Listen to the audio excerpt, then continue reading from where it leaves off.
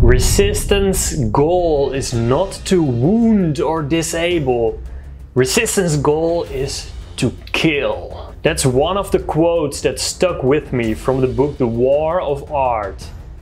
The author is a really interesting guy because he started as a truck driver and now he's a very empowering writer. So what is resistance? Resistance is overconsumption of food or information. Resistance is creating drama. You can live in a household where everyone is constantly creating drama and at the end of the day no one got anything done because of resistance. Resistance can even take the form of healing because resistance loves to take up all your mental energy to the point where there's no more energy left to do the stuff that you have to do. Resistance can be criticism. It's the jealousy that you might feel when you see that other people are living up to their authentic self. Resistance can come in the form of grand fantasies about how life can be, because the pro, the warrior who overcame resistance, knows that happiness and joy is just a byproduct of doing his work.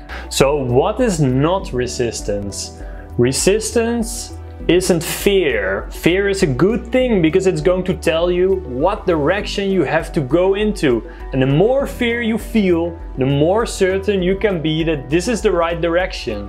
And you can clearly see the influence that Steven Pressfield got from the warrior archetype. Because the archetype of the warrior is moving forward and he knows that he is living for something bigger than himself. And this is what people mean when they say that an artist has a thick skin. It just means that the artist or this warrior has his professional ego at another place than his personal ego. What they do professionally is something different from what they do personally. And doing this makes the warrior artist less prone to rejection. For me, a practical takeaway from this book was to get on a book diet. Because we tend to overindulge and analyze and get analysis paralysis by just diving into all the things that we have to learn before taking action. And he says, when you start a project, limit yourself to reading only 1 or 2 books about it, and then you have to take action, because otherwise you're gonna keep on reading and reading and reading,